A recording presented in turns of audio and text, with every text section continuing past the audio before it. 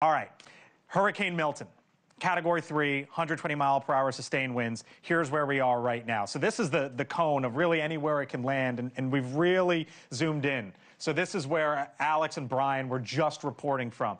If this continues right along the track, again, the next 5-6 hours or so when we get landfall, you're probably looking at a direct hit in Tampa Bay. But remember, the right side of the storm, in any storm, is the dirty side. That's where you get the stronger winds, the tornadic activity, because storms spin counterclockwise. So as it goes like this, it's this area, basically Fort Myers, Port Charlotte, and north of that area, south of Sarasota, that could potentially get the worst of it, even though landfall could be in this region. Let me show you some of the flooding risk, because that's going to be, of course, one of the other storylines here. Flooding. So if Milton goes in this direction, you basically have Orlando right here. In this direction, you could get flooding to the north, flooding to the south.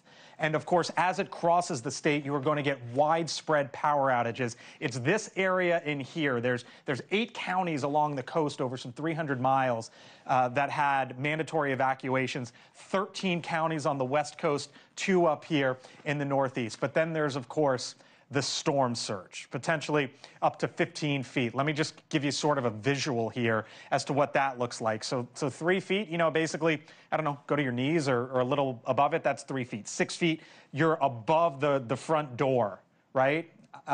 If it gets to that. 10 feet, you're up to the second story of a house. Anything beyond that, you're approaching the windows. So that's the storm surge, but also keep in mind, when you're talking about 120-mile-per-hour sustained winds, you get gusts much higher than that. So all it takes is one rock, one projectile, something to go into a window, and then once you got, you know, hurricane winds spinning through your home, through your business, through your shopping center, wherever, that is one of the many, many issues. Thank you for watching, and make sure you go to joinnn.com to find NewsNation on your television provider. And don't forget to click the red subscribe button below to get more of NewsNation's fact-driven, unbiased coverage.